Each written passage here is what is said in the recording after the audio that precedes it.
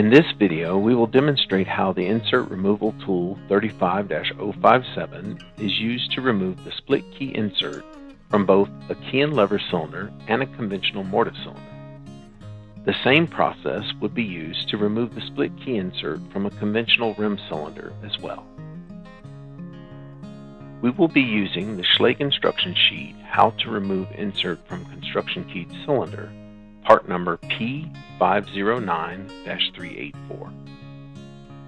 The 35-057 removal tool has a hook on the end which is used to grab the insert and pull it out. When the split key construction insert is installed in the cylinder during the construction phase, the normal key will not work. Therefore, the split key construction key must be used. At the end of the construction phase, use the removal tool. Insert in the keyway and hook onto the insert and pull it out. Now the normal operating keys will operate the cylinder.